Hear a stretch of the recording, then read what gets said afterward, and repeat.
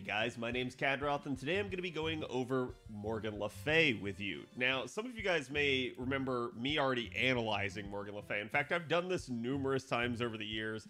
I've talked a lot about Morgan Le Fay. She's probably one of our most talked about units in all of FGO. And there's a reason for that. I even have prior videos touching on them. I highly recommend you go watch them.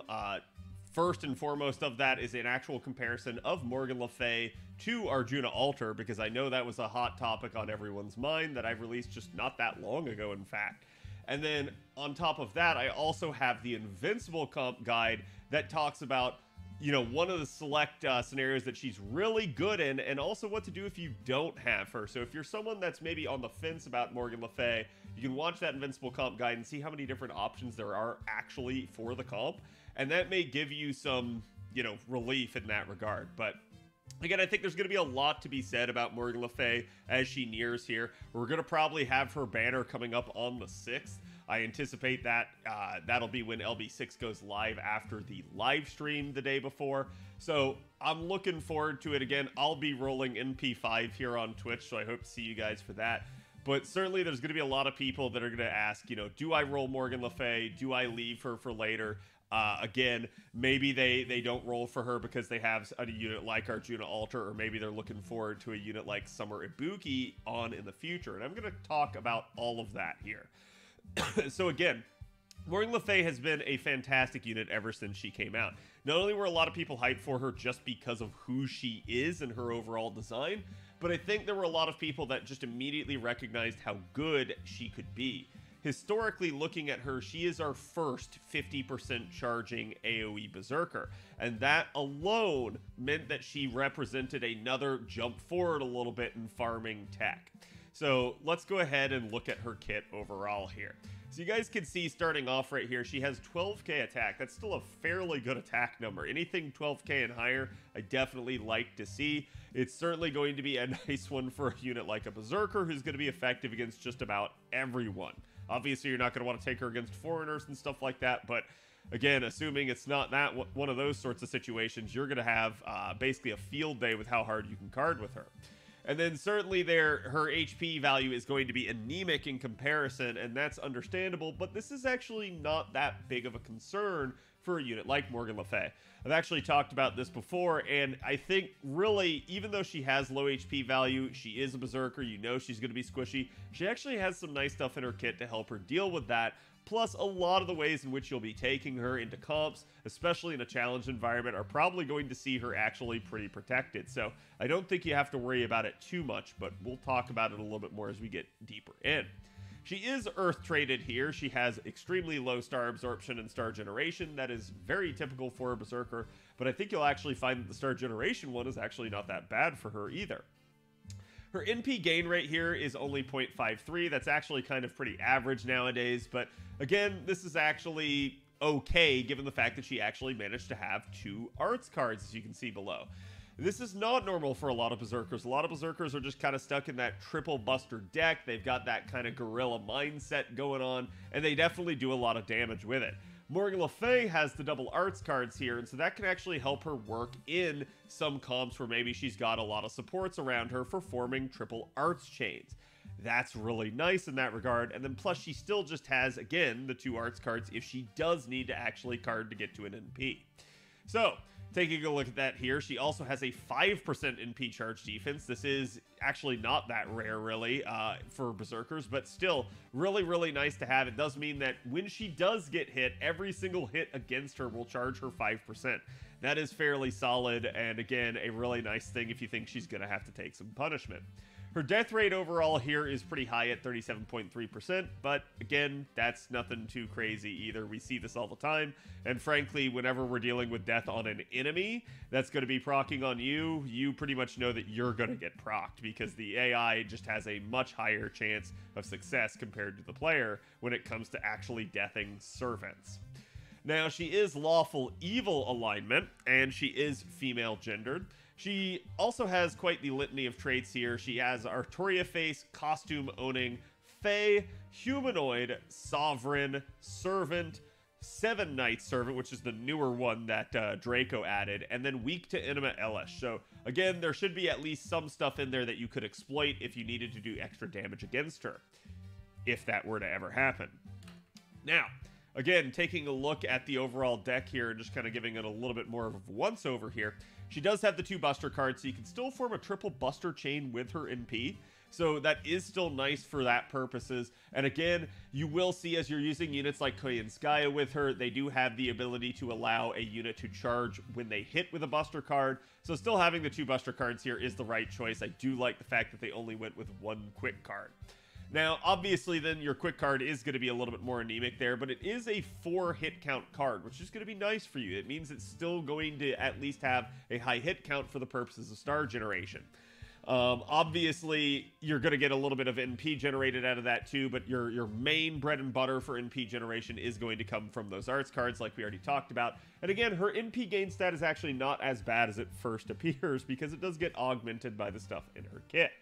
But you can see here, basically, all of her hit counts are average. That's really good. Only the quick card is above average there, but still, it's certainly better to have robust hit counts rather than low hit counts. It's going to help out with your overkill percentages. It's also going to help out with, again, your ability to actually generate stars and NP from it. So it is a nice thing to always have more hit counts than less. So again, I do actually really like her deck. I think it suits her very well, and it works for a lot of the uses that you're going to be using her in.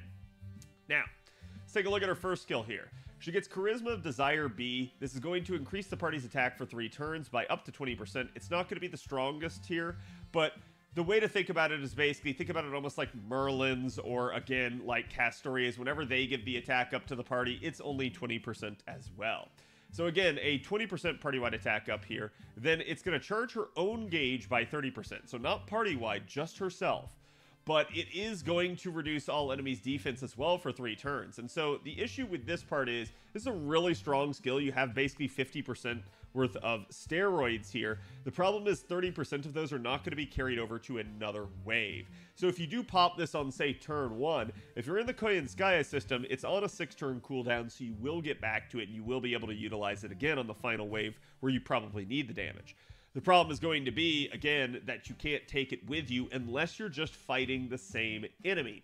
So if you're fighting the same enemy over and over again, then certainly you're going to have this for the next 3 turns, and then basically in the 3-turn duration, if you manage to get back to it, you're going to have it stack again there, and that's going to make for a lot of firepower. But this can be really good, not only for firing off the MP, but also just for making your cards hit a lot harder. So really, really nice to have this. You definitely are going to want it on the turns that you actually need it. That being said, because it's not a 5-turn cooldown, you're not going to be probably popping this back-to-back turns, so you're not going to get it on, like, say, turns 2 and then 3, which is where you see it being needed in a lot of nodes nowadays. You see that high-health enemy in Wave 2, but we are starting to see some stuff here, especially with the recent Lotto here on JP, where all of a sudden they're starting to put a lot more high-health enemies in Wave 1, because they know that that puts a lot of pressure on the player in order to have enough damage for turn 1, when a lot of units tend to ramp their damage over time.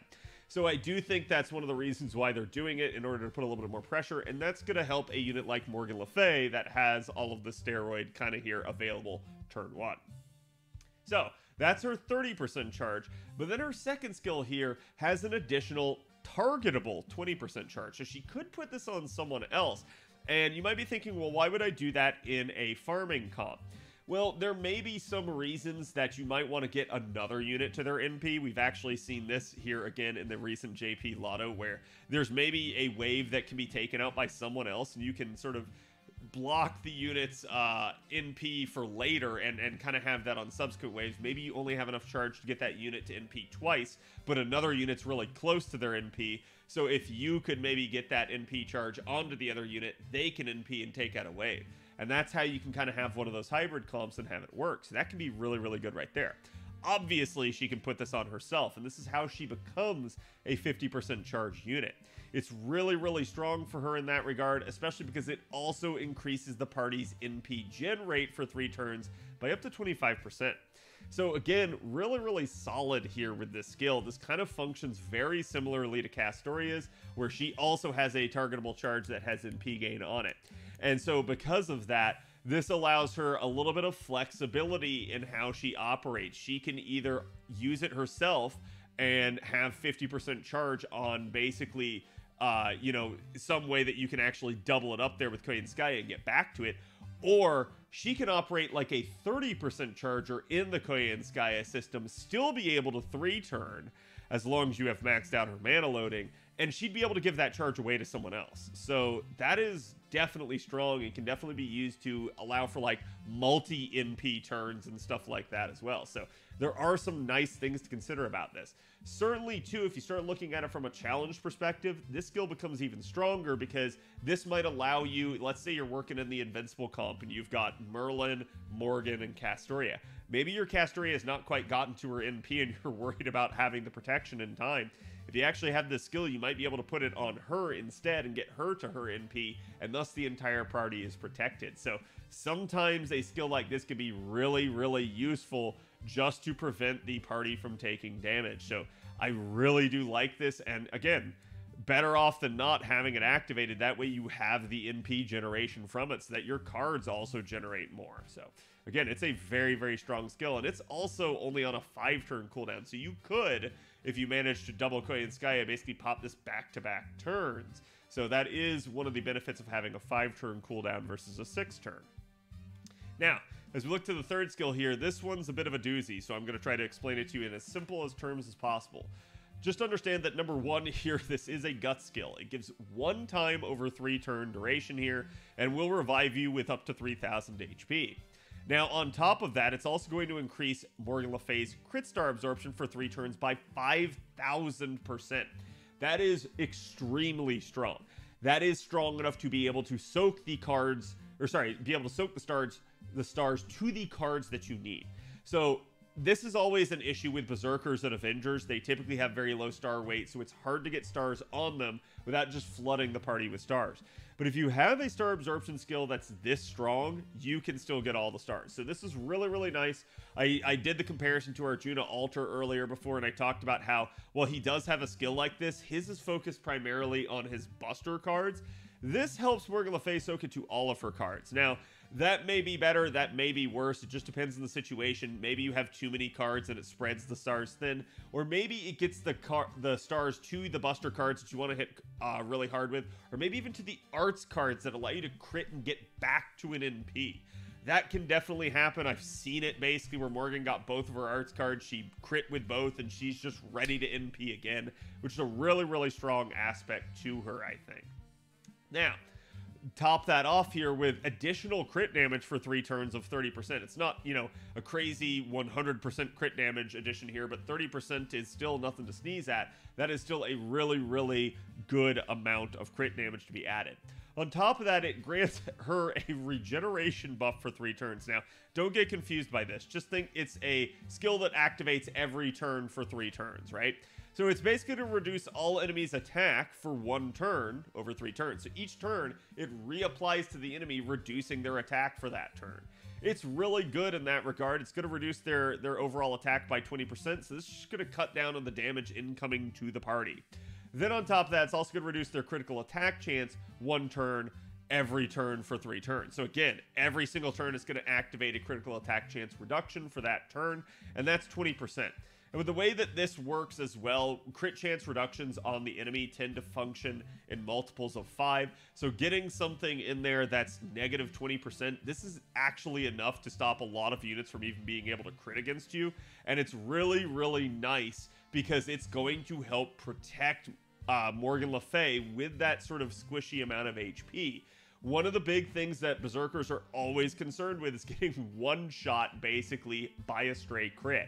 So this is going to reduce the odds of that happening for her, and it's tied to her gut skill, so you will have the guts there also to protect you. So it's one of the things I really like about her kit.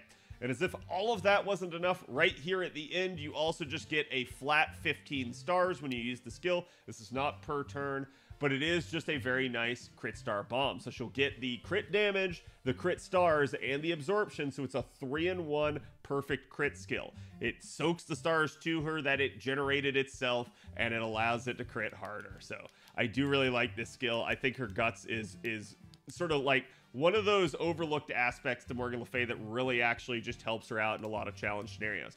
The downside to this is it is on a 7-turn cooldown, but hey, it's still a really solid skill, so you understand why it has a little bit longer, cooldown to get back to it there.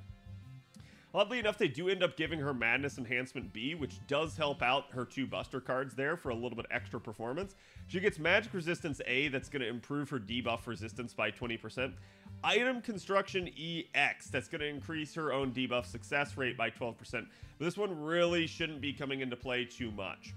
Now, again, she has Territory Creation B here as well to further improve her Arts card performance. So this is really nice for that NP gain that we talked about. So not only does she have 50% charge in her kit, not only does she have 25% extra NP gain, she's also got Territory Creation here to help it out even further. Then she also gets Fey Eyes A that increases her own critical attack chance resistance by 20%. Now, the reason I mention this, and the reason this is actually low-key pretty strong, remember what I just said about having crit chance down, reducing a lot of enemies' capability to crit? This is her natural passive that she always has of 20%. So when you pop that gut skill, you can almost guarantee that anything short of a Spriggan with a shit ton of crit chance ups is not going to crit her. It's really, really nice that she has this. She is basically an anti-crit berserker. And that's actually why, as we go here to talk about the append skills here, Morgan Le Fay's third append, we've already talked about this for a lot of berserkers. It's really not that useful because it's so niche. But on a unit like Morgan Le Fay, it's even less useful because this would put her at potentially up to negative 70% chance to crit. There are very few enemies out there that could even stack enough to be able to exceed this. So I'm just going to go ahead and say that is pretty much your last priority for your append skills with her. Now, what I will tell you here, though, is the extra attack finesse certainly going to be useful for her, especially if you're in more of a solo environment or you just find yourself wanting to form a lot of chains. Maybe you want Morgan Le Fay to be really powerful for you. Maybe she's going to be a unit that you roll extra NP copies of, and so for that, extra attack finesse is always going to be solid for you. It's not only more damage, it's more star gen and more NP gen, so it's really, really a good thing to have here, up to 50% more. Now, the second skill, though, is the one I typically tell a lot of people to go with, and you may be wondering, why necessarily do you need mana loading on a unit like Morgan Le Fay? Well, I just explained to you that even if you were to take away this second skill here and use it on someone else, you could basically still start Morgan Le Fay out with 50% charge skill CE, with her mana loading, and basically use her 30% charge skill there turn 1. You do double Koyanskaya from there, and that gets you enough charge to do turn 2. And then basically now, because of the cooldown, she has her 30% charge skill back, and she basically could roll in with an Oberon as the third support, or heck, even just her own 20% charge skill there, and either way, with another 50% charger at that point, you would have enough still to get to 100%. So it makes her really malleable, it makes her really solid, and she can still spare that 20% for someone else. So it's really, really good there. But even in spite of that, there may be some uses where maybe, like, for instance, you're in the middle of a lotto. Maybe you don't have MLB of the Craft Essence yet, and maybe it gives 30% charge because of that. Well, a unit like Morgan Le Fay, if she has her mana loading, then can basically start at 50% even without having the MLB CE then. And so as a result, she can get the 50% from her skills turn 1, still get the 50% on turn 3 over there, get the 50-50 from Koyanskaya, and then certainly all you need turn 3 is 50% charge. Now, you could use an Oberon and have overkill, but yeah, this is why it's really, really strong sometimes for even your 50% chargers to have mana loading, is because they may be able to operate with less starting charge. Or maybe it's just part of a hybrid comp where you're just trying to get Morgan Le Fay to take out a wave while someone else does a lot of the heavy lifting. Still a good reason to have mana loading. It makes the units have more options, more strategies that you can employ for your comp structure. So it's why I say mana loading is just such a strong append to have on almost anyone. Now, as we get to her Noble Phantasm here, this one is what a lot of people have a tendency to talk about. So she is a 6-hit AoE Buster NP. She increases her own damage against Round Table, Knight, or Fey enemies by 50% for 1 turn. Now, the thing you should clue in on here is when it says 1 turn like this This means that it's a power mod. It is not restricted just to the NP, so it's not super effective damage. So the downside is it doesn't scale as good. It's not as multiplicative with as many other damage sources, but the upside is it affects everything for the turn. So even card damage and extra attacks can gain the benefit of this 50% extra damage after her NP. So it's a really solid thing depending on what you're up against. But still, Round Table Knight and Fae are not two fairly common niches that you'll encounter, so it is what it is. This is just icing on the cake if you manage to be able to take advantage of it. Now then she's going to deal damage to all enemies, and then she'll inflict a curse status with 1000 damage for 5 turns to them. So the way I like to think about this is, as long as the fight goes on long enough to receive it, this is basically 5000 extra damage. And then on top of that, she's going to overcharge the party's NP by 1 stage for 1 time over 3 turns. This is a big reason why Morgan Le Fay is a really nice option for the Invincible comp. Because not only does this overcharge herself, it's also going to overcharge everybody else in the party. So all the supports, like Merlin, he's going to get more stars per turn. Castoria, you're going to get more stacks of solemn defense. So it's really a nice thing to have, and it's one of the things that I really like about her is because it's tied to her NP and not a skill, you have it every single time you're probably going to need it.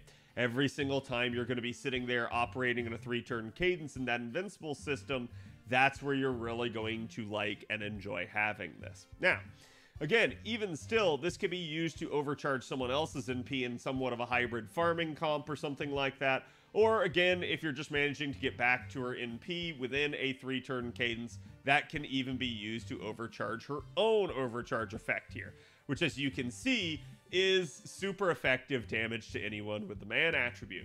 Now, I've heard a lot of people basically talk about this with regards to Koyanskaya, saying that it's redundant a lot of the times and that you don't really need it because Koyanskaya gives extra damage that's man. Well, Koyanskaya gives extra damage that's man traded in a power mod sense. This is super effective. So regardless of Koyanskaya giving that, this is scaling multiplicatively with it. That's one of the beauties of having super effective damage is it doesn't matter what other effects you have going on, it will scale multiplicative with them. So it makes it so strong because it's unique in how it operates. Now, again here, it's an extra 150% right there, so it's really, really solid. I do think that is going to be really nice because there's obviously basically a third of the game ends up being man trait. It doesn't work out exactly like that, but there's certainly a large portion of enemies that have that trait. And so as a result, Morgan Le Fay can do a lot of extra damage to units. Now, the big questions and concerns that I often hear about with Morgan Le Fay is, what if the enemy is not man traded? And that is a concern. That is probably her chief concern as we move forward here is, it's not that she is a bad unit, but certainly if you're not facing a man attributed enemy that is not a Round Table Knight or Fae either, they have a tendency to just not take a lot of damage from her. This doesn't mean that Morgan Le Fay's damage is bad, especially in the Oberon era. We can still just make people go crazy with the amount of numbers that they're able to produce. But it does mean that you're going to have some concern for that, especially if you're operating at, say, like NP1. Obviously, you hear about a lot of people that roll around with their NP5, level 120 Morgan Le Fay, and they're able to just, glide right through a lot of content. So the question I think a lot of you will have is, do you need more than the NP1? I have an NP1 grailed on JP. Yes, certainly there were times that NP1 even grailed doesn't cut it. Most of those times, though, I either had another option to take, or I basically just said, hey, this is like some 90++ content, and I maybe don't care about 3-turning, or I maybe don't care to use her for that.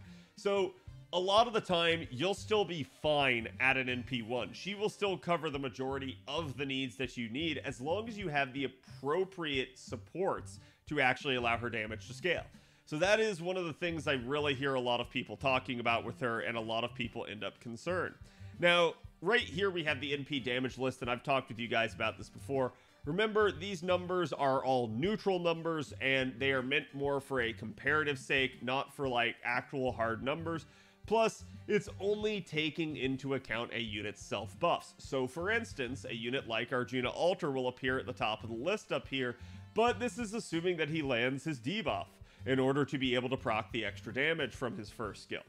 If he doesn't, or if the target is debuff immune, his numbers actually plummet here. So it's a big thing to understand why. Even with a unit like Fran actually appears way high up here and does a lot of damage, but this is assuming that it's the one target that has defense down that she has in her kit. The other targets will take less damage, and so these numbers can be a little bit, you know, confusing for people sometimes. They can give people basically the wrong idea. In Morgan Le Fay's case, this is her actual true numbers. It is, again, neutral, so not effective. And as you guys know, berserkers are basically always going to be at least 1.5 times effective, as long as they're not going up against a foreigner. And so, as a result, you can basically multiply these numbers by 1.5 to get an actual idea, but this still isn't including things like support buffs. So it is a decent idea to at least see where she lies in regards to this, and you can see other units like Miyamoto Musashi or again Ibuki Doji Berserker that are kind of still a little bit ahead of her. You can even see a unit like Raiko that's way ahead of her, but you have to consider too that there are units out here that, for instance, don't have charge. So that's going to be Raiko's big issue is, can you get Raiko to 3-turn? Odds are probably not without some carding luck or something like that, which still requires you to low roll on the NP and maybe not finish it off clean. So that is always going to be one of the concerns there for a unit like Raiko. But even still, Morgan Le Fay, and the one thing that she's always going to have is going to be that man attribute super effective modifier. And so as a result, I think what you guys are going to be dealing with here is going to be far more this 40k number than anything else. Certainly, you may encounter scenarios that aren't going to be using the man attribute, and so that's going to make your damage call into question. But as long as you have, again, robust supports, it should be good as long as you're not in some sort of crazy high-level content. Even then, she can still overcome a lot of the high-level content because a lot of it is man-traded. So the only concern is if it's not. And then, like I said, you probably just want to find other potential solutions.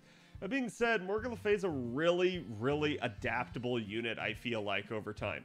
You guys end up having a lot of things that you can do to allow her to operate in various other systems. It's not all about farming with a unit like her. And so as a result, I've had people ask me over the years if I could only have like one of these LB6 units, which one would I have? And I think, you know, factoring out the supports and stuff like that, I've basically said that I felt like I'd rather have Morgan Le Fay because of just how usable she is for challenge content and stuff like that. And I've had people argue with me on this over the years, basically saying that, like, you know, a unit like Melisson can really pop off and do a lot of damage, and that's true. But often I feel like a lot of times people are basically also assuming higher NP levels, and so that's something to keep in mind here. Because if you're going to assume a higher NP level of another unit, you can pretty much then, at least to be fair, assume a higher NP level of a unit like Morgan Le Fay. And then certainly at something like that, NP5 neutral damage here, so you could multiply it by 1.5 and still then factor in everything else. You'd still be looking at 40k right there. And then with man trait, you'd basically be looking at, again, 66k here, which for raw numbers, that's pretty damn solid. So I think that's the important thing to understand, is that if you're going to compare things, try to make sure you're doing somewhat of an even comparison. Try to make sure you're giving everybody a fair shake. Because I do see a lot of people skewing numbers basically to suit their narratives. Just understand, all of these units can be good if they're used appropriately. And a unit like Morgan Le Fay, the best thing that I can say for her is that she is more than just being a one-trick. She has a lot of uses. And that 50% charge can be really nice at times. So, again, I think she is a very solid option for you guys as an AoE Berserker. Now, a lot of people would probably ask me, okay, well then, Cad, what craft essences do you want to use on a unit like Morgan Le Fay? Well, certainly if you're going to be using her in some sort of invincible comp that you know is going to be lasting for a long time, a craft essence like Black Grail is going to be really solid for her, because you're just going to be trying to pop off as hard as you can with the NP damage. Certainly, if you're trying to go for something like Buster crits or even Arch crits, you can go for Victor of the Moon or something like that, or another ending. Either one of those can be really decent options for you depending on what you're actually targeting there. But then, obviously, for your generalistic farming purposes, I'm going to say there's probably two big ones that you want to keep your eye out for.